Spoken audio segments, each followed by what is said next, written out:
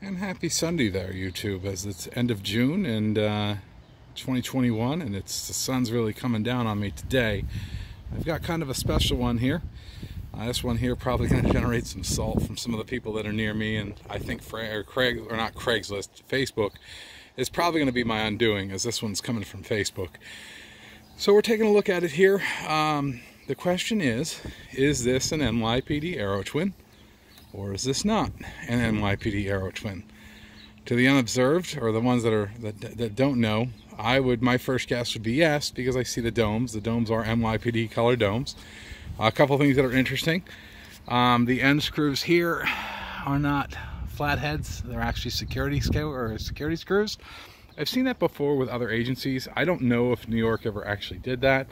It's very possible they did, as I know LA did it with some of their bars. They didn't want people tampering with their domes on the inside, so they switched to security screws. But just taking a quick look at this as I do the 180, is this or is this not an NYPD Aerotwin? I can answer that. I haven't even looked inside the bar. This is a first look for me. I haven't even opened it up yet.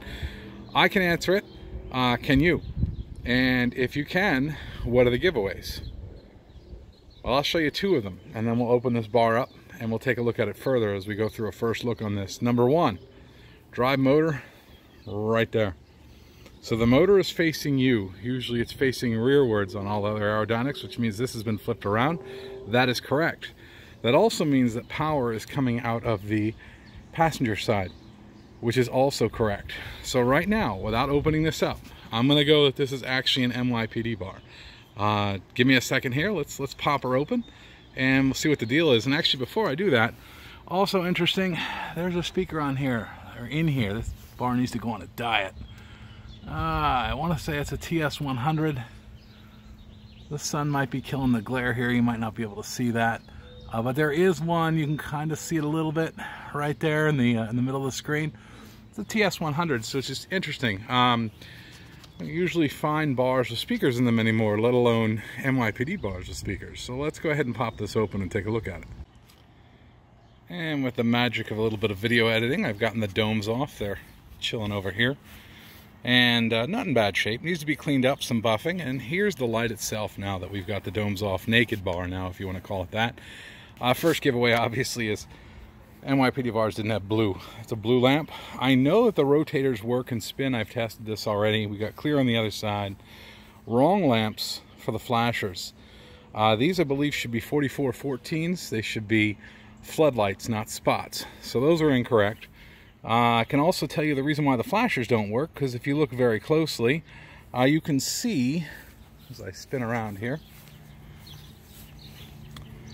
and it is not on this side, so this side should be fine. So let's go ahead over here to the other side. We'll see we have, again, wrong lamps there. I'm not sure what those are, but they should be floods. But here is the issue with the flasher. So your onboard flasher should mount there. You'll note that this wire right here has been cut, and this wire is also cut. So I'm assuming that wire goes to the other side of the lights, i.e. there. And this side goes to the flasher. Well, the flasher's gone, so these lights are not going to work. The guy that I picked this up from didn't know why the flashers weren't working. Quick open up, and you'll see why it's actually missing the whole section. As we go through here, and as I work along, there's dirt. Another blue lamp. I'm not sure if there's a blue fluted lamp. I was going to say that's an 11, maybe a 7400, but I don't think so. That looks a little different. I'm not sure what that is, but we've got another blue lamp over here. Clear on the other side. Coming across, let's look at the tag. Tag is real dirty. I used my finger to clean that off.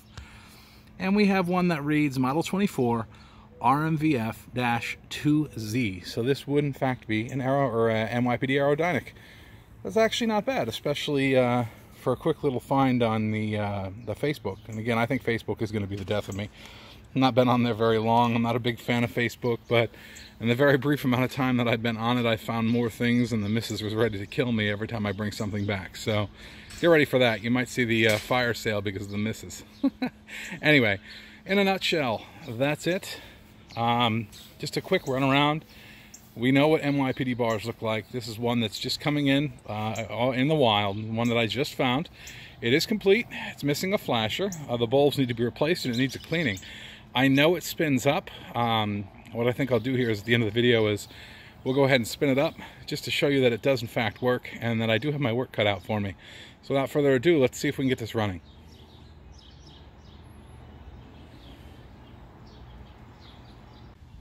And as promised, let's see if we can actually get this thing spinning up for you.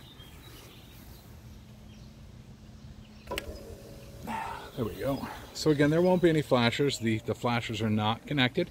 There is no flasher and the wiring's been cut, but she spins. This is white blue, not white red, which is usually found. Interesting because, you know, blue lamps and all, running pretty quiet. I mean, I wouldn't complain about that actually. The motor probably doesn't need a lot of work other than a cleaning. The domes do need to go back on it at some point. But that's it in a nutshell. I'll keep this one quick because the sun is brutal today, and I'll be surprised if this video comes out somewhat presentable considering it's blasting me right in the face. And that's it in a nutshell. So there's my in the wild NYPD Aerotwin confirmed in the wild. I do need to get some feet for it. The nice thing is that if you look at the bottom of the light, right where my fingers are pointing, you can see that the mounts are there. So the mounts are there. That's cool. I may have some tube feet. If not, I might be on the hunt for some tube feet. I'll have to take a look and see what's going on. This light will add to my list of lights that need a little bit of loving before they can go back out there. But again, great starting point, great find, and hopefully I'll have an update on this sooner rather than later. Thanks a lot.